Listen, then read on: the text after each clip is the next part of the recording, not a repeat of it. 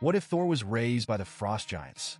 King Laufey of the Frost Giants leads his people in a battle against the Asgardians. After a fierce months-long fight, equally strong and neither one yielding to the other, Laufey finally gets an opportunity. When Odin makes a mistake, the giant uses it to hit Odin with his enchanted hammer Ice Crusher, killing him. The Frost Giants sack Asgard, leaving only Freya and Thor alive. Freya to rot in prison, and Thor to be raised as Laufey's adopted son, a final insult to his fallen enemy. Spending years in the frozen world, Thor begins adjusting to it.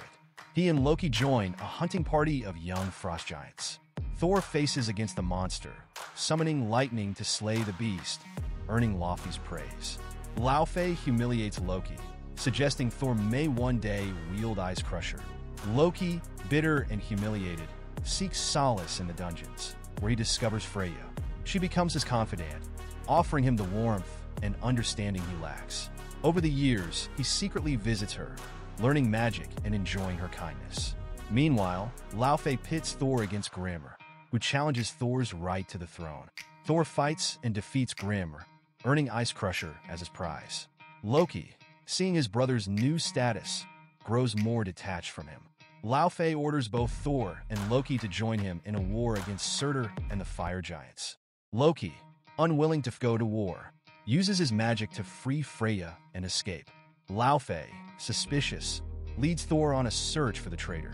As they walk through the frozen ruins of Asgard, they find Loki and Freya attempting to rebuild the Bifrost to flee to Midgard.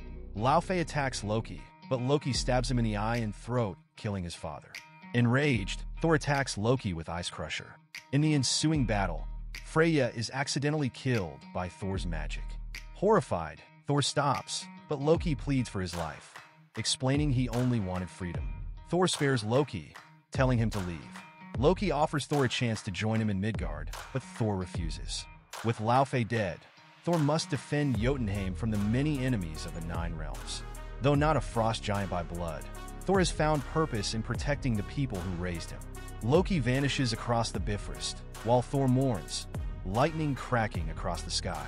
We get a glimpse of Loki living his life on Earth with his children, and that is how the comic ends.